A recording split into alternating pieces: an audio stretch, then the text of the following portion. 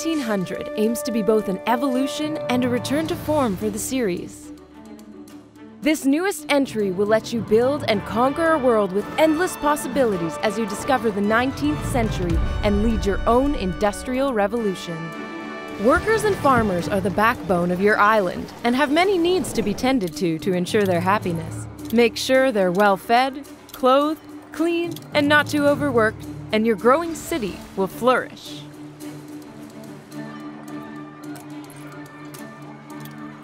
Increasing your city's attractiveness keeps the populace happy and even attracts visitors. But there will always be a push and pull between attractiveness and progress. The new newspaper feature shows the impact your decisions have made on your citizens. You can always change these negative stories for propaganda, but that can have consequences of its own.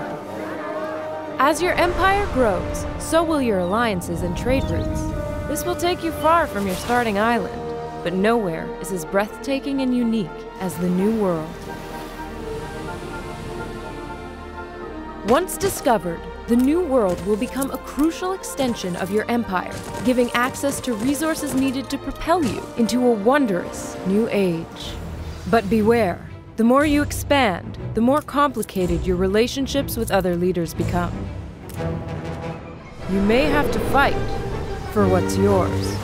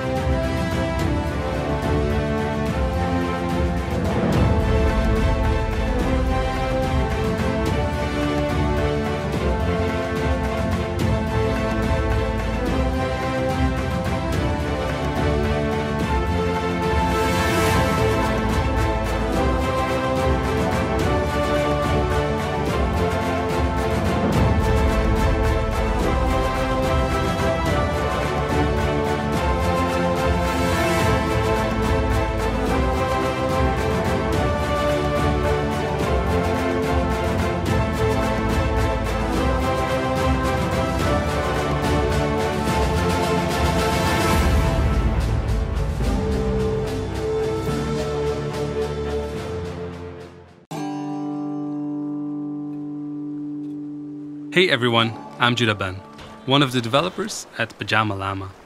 I'm here to tell you about our town building game called Part-1. As we're heading into early access, we'd like to show you a summary of the game as is and what we plan to do with it. In short, you collect trash from the ocean and build a town with it. So, let's start with gathering some of that precious garbage over there. You can put down a salvage buoy, choose its radius and how many people will work here. As the drifters start collecting resources, you can start building your town. The wood is waterlogged, so you'll need to hang them to dry before you can use them to build sturdy constructions.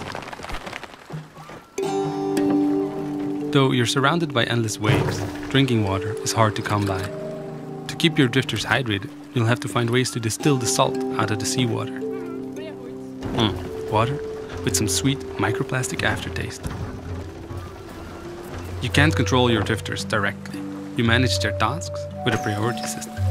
Here, you can adjust what each drifter should prioritize when checking for new tasks. You want this one to keep biking and produce water? You can. Not everything is fully submerged in the world. There are many islands with remnants of the old world or settlements of people trying to survive. After you build a boat parking area, you can construct salvaging boats and go explore them. Metal doesn't float, so you'll have to travel to these islands to gather it. You might find books or old technology in these ruins as well, giving you ideas on how to improve your own constructions. There's many more areas and islands to explore, but they're all too far away for these small boats. It's time to build a sail and take the whole town on a road trip. And that's it, the essence of this little garbage game. The plan is to enrich this world with more ways of interacting with the different islands and their inhabitants, with multiple options of salvaging, building, and traveling through this vast and ever-changing world. That is our focus in early access. Thank you for watching this video. We've set out on this journey as a small boat trying to make big waves. When you all paddle along, these waves will be even more exciting. We hope to see you in early access.